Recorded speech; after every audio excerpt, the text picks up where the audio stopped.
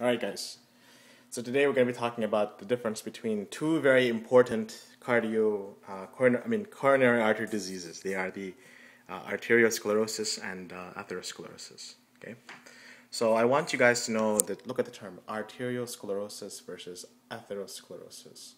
Arteriosclerosis, look at the word, break it. Arter refers to artery. Okay, scleros means hardening of. The O is just basically the combining form, and cis means condition of.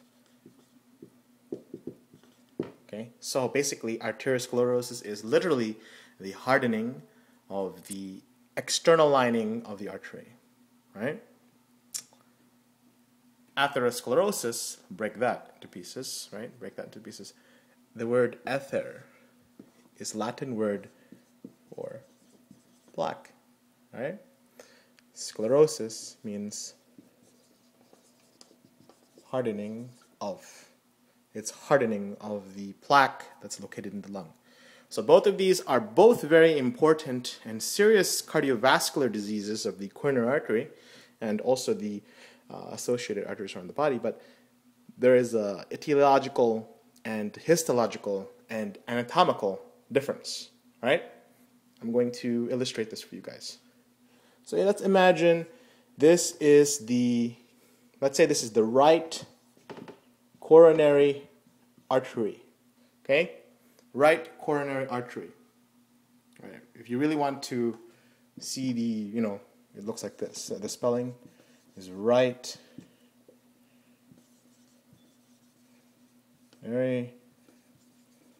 artery, okay? Right coronary artery. So the right coronary artery, what do you think it supplies? If you say right heart, you're correct. Okay, it literally supplies. So remember, we have the 4 chambers of the heart.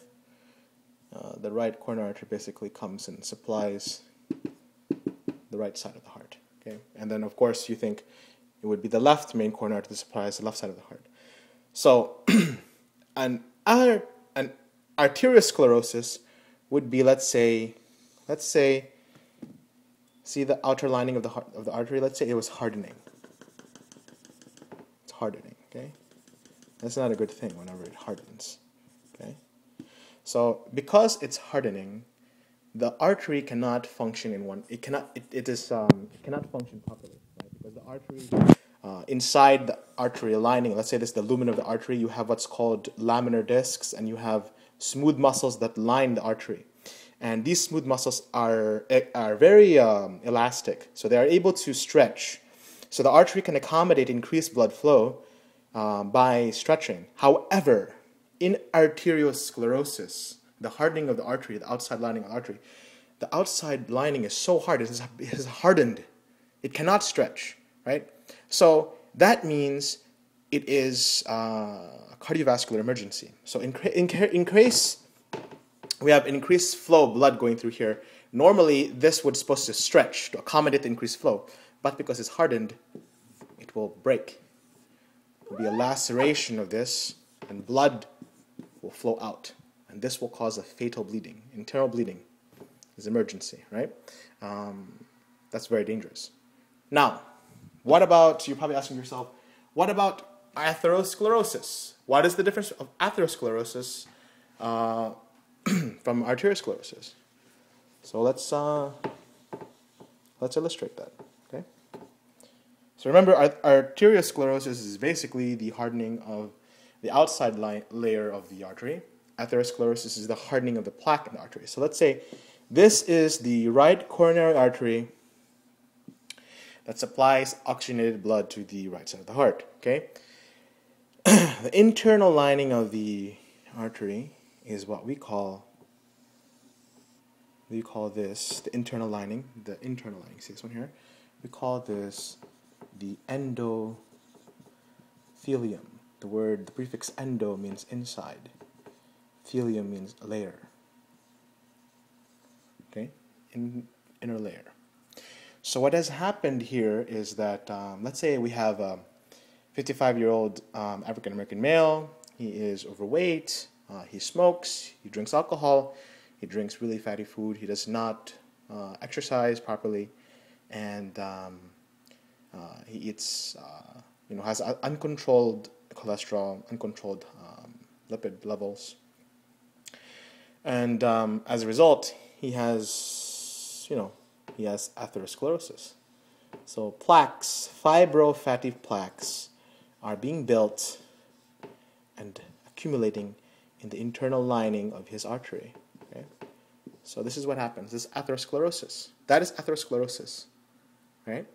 Now, because of this decreased space, the blood is hindered from going to and supplying the heart. Right? So imagine, let's say you're driving, you're driving a highway, and you're trying to get to work, right? You're late, and there's a big traffic, right? Let's say there's a 3-lane highway, and the two most lateral lanes, the side lanes are occupied. There's a car accident on both sides, so there's only one middle lane opening. So what's going to happen, right? You're going to have traffic, right? Cars won't get to their intended destination in time. Same concept applies here in the microscopic level.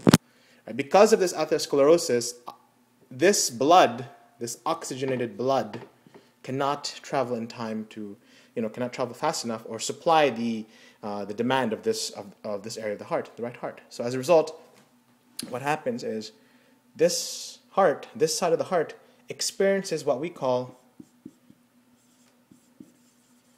ischemic heart disease. IHD, ischemic heart disease. This patient can experience angina, right? He can experience arrhythmia, okay?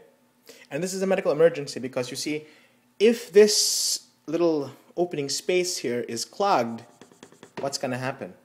There's going to be no oxygen flow to the heart, to this side of the heart. So this side of the heart will experience what is called an MI. An MI stands for, can you read that? Myocardial infarction, or also known as heart attack. Right? This area of the heart will experience infarction, and that's not a good thing, right? Because since this side of the heart has, let's say this area here has experienced infarction, now the rest of the heart has to increase in size to accommodate for the failing heart, right? This is called cardiac hypertrophy. This is a side effect of this. If this is left untreated and actually is occluded, then a person can have a massive MI. He can survive from the MI, or he can also die from the MI, right? People that have really massive occlusions of, let's say, over 80%, they are in danger of massive occlusion, massive MI as a result, right? It's a very deadly disease, okay? So that's the difference between arteriosclerosis and atherosclerosis, okay? Good?